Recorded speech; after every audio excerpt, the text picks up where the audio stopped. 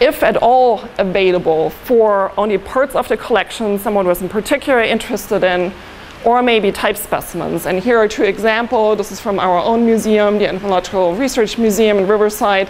So we have pretty obviously on our webpage accessible databases of certain groups of insects that we're particularly interested in, had projects on them. And then this is actually quite exceptional, at least in the insect world. Still, unfortunately, the American Museum of Natural History has a type specimen database that it made. It became available about 10 years ago, I think. And it's not only lists not only all the type specimens, but it also shows images of the great majority of them. So obviously, this is a great resource. And you go, well, we all should have that, right? Every museum should have that, because that would make everyone's lives so much easier. The other thing is that what in many cases would give us a good idea of what's in a museum would be just to have simple overviews of drawers. But even that is in most cases not available. Okay, so well, one way of dealing with that is obviously as I would call it, community-based solutions. So for example, for some of the projects I've worked on for Wieczorek in particular, whenever I get a chance to go visit a collection, I just make a simple overview picture of the drawer. That's not good enough to see the information on the insect specimen. But then what I would typically do is I take 4 closer up pictures. And I do that with a real simple Nikon camera, so nothing fancy out there really. And then when you look at the quality of the specimens, the specimen images and the labels, not perfect, but it does actually help. And we're making that available to other people working on Wieczoreks out there worldwide. And it starts helping us really to know what's in which collection. Okay, then obviously we say specimen should be prepared, curated, and identified.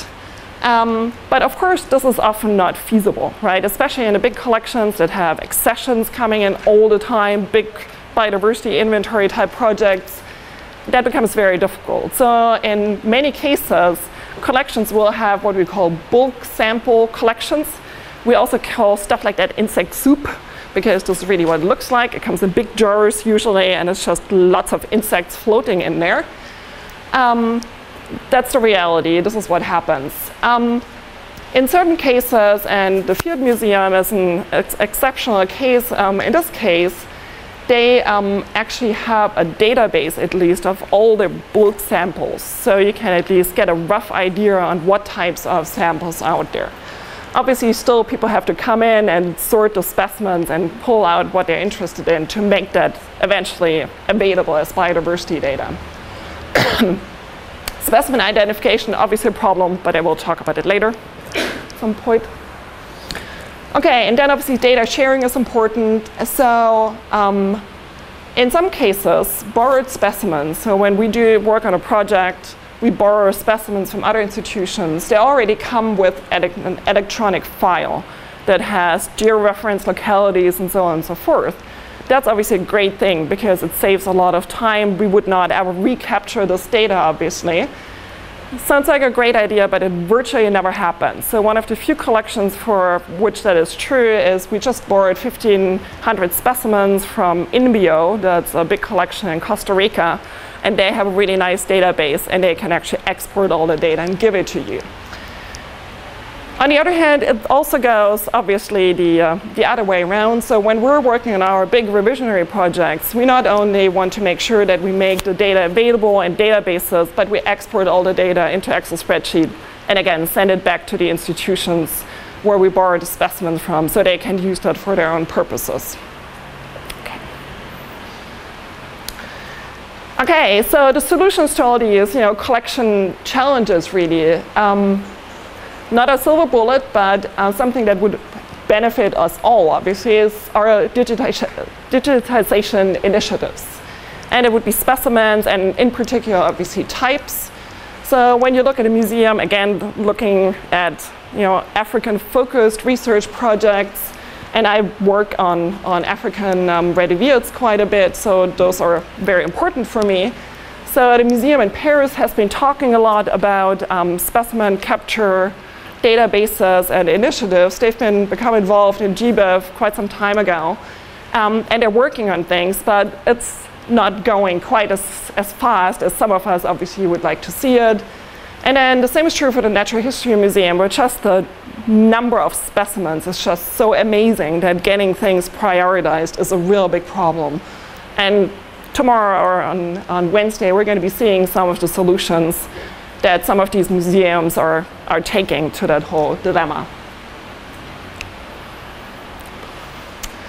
Okay, so this is a solution that came up very briefly before, and we saw the problems and benefits of these whole drawer imaging initiatives, as I want to call them.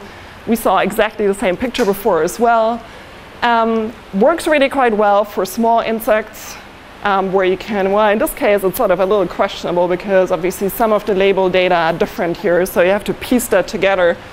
But if you want to digitize your lab collection, Lepidoptera collection, obviously you're in pain because the labels are tiny and they're covered. So we're going to be talking about that with more detail tomorrow or on Wednesday. Okay, there's some other brilliant initiatives out there that, again, are brilliant but haven't really kind of gotten into the action we would like to see yet. There's a remote type imaging initiative. The idea there is to put these, it's essentially a little robot with a camera, into the museums in London, Paris, and Washington. And then you remotely could, once a technical staff has put the actual insect specimen into a holder somewhere in here, you can remotely steer the camera to take pictures from all the angles you want to have pictures taken. So you go, wow, this is absolutely fantastic and brilliant, and we should definitely have that. There were apparently quite some technical problems with that, and the prototype is running in Washington, but there's still some problems with that. So the remote imaging parts in London and Paris, I think they're not functioning yet, but there's hope, so this might come at some point. Okay, so in summary, biological collections, very important, need support. There's funding constraints, that's the same thing everywhere. You have to embrace biodiversity informatics to uncover that data, that's very obviously. I would also argue that every collection counts, so it's not only the big collections that should do all the data capture, there's very valuable information in some smaller collections as well. And then in the end, the possibilities of data aggregations have become such that it has become fairly straightforward to really effectively combine data from many collections and many databases. So the whole question about which database should I be using, it's not that much of a problem anymore than it was, I would say, 5 or 6 years ago. And here a picture from a fairly small but really nicely curated insect collection at the IITA in Yaoundé, as a local example. Okay, very briefly to new specimen data, biodiversity inventory. So you can tell from that map, so those are the collecting localities we've been to since 2007. So we do like to spend a lot of time in the field, not only in museums, and this is just because it's fun, it's interesting, it's exciting. And obviously we always come up with good arguments why we're doing field work. The question is, and this is something you always have to justify, obviously, to the funding, the organizations that fund you, is why spend more time and money in the field if we don't even know what's in our collections? And obviously, field work it's a lot of fun, but also it's not always fun. So this picture from a colleague of mine who's done a lot of field work in Madagascar, and he likes to get stuck in the mud and swim his car through rivers and everything. And this is one of my former grad students who got stuck in the mud and doing field work in Borneo. So it's a challenge. So why we're doing that, really? Okay, so we can say in many cases based on species richness estimations, but then also based on what we know from other biogeographic areas with similar climate or plant diversity, for example, or using specialized collecting techniques, that there's a lot of biodiversity out there that we very likely actually have not really captured in collections yet in the most effective way. So the argument we use in that plant bug planetary biodiversity inventory is that we knew the fauna in the Mediterranean and actually in California, relatively well at least, are really extremely diverse. And the climates and also the floristic composition in Western Australia and South Africa are fairly similar in being extremely diverse, having similar climates. So we said there must be a lot more species out there, and this is where we focused our field work. And similar for that new project I'm working on, leaf litter bugs, and that's them. They're really tiny. This is 0.2 millimeters, so the entire thing is only 1 millimeter long. And this is obviously in part why they're really undersampled, because no one really looks at things that are that tiny. So we started sampling in Africa, and we found that each sample from each new locality has undescribed species in it. And that starts being actually really scary, because we don't know how many hundreds of species we'll have to describe. Okay, so there are alternative approaches. So what we're typically doing in my lab is targeted field work for taxonomic revisions. So they're really small scale, which means they're logistically small scale, they're financially feasible. But then also the problem is obviously their impact in terms of knowing biodiversity and getting biodiversity data out there is fairly small, of course. And then there are the ATBIs versus the ABTIs. ATBI stands for All Taxon Biodiversity Inventory, and that means that someone goes into an area and looks at a large number of taxa. It could be all of arthropods, all of animals or whatever, in a specific area. Signature projects in the insect world were 2 projects in Costa Rica, in Guanacaste and La Selva. La Selva, see the webpage down here, it's known as Alice project.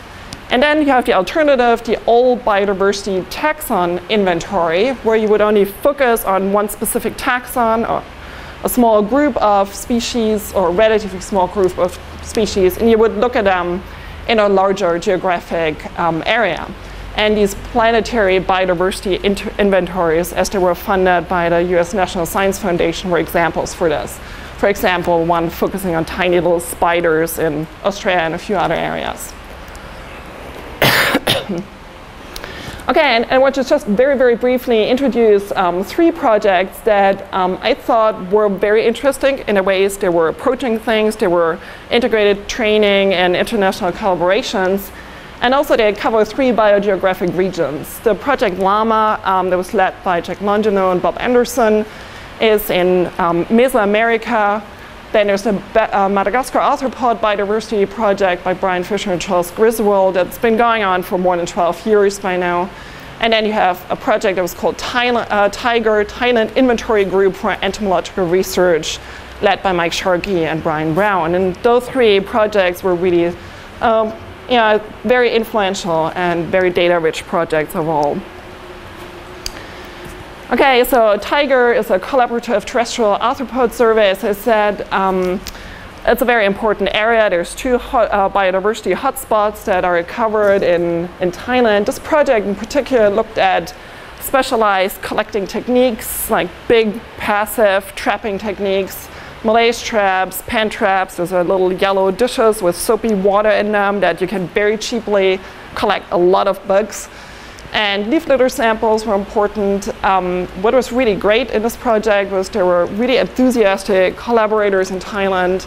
There was a lot of student training, and following up on Town's earlier comments that you really have to involve students in these projects and really work with them very closely, keep them as grad students involved to make a real impact.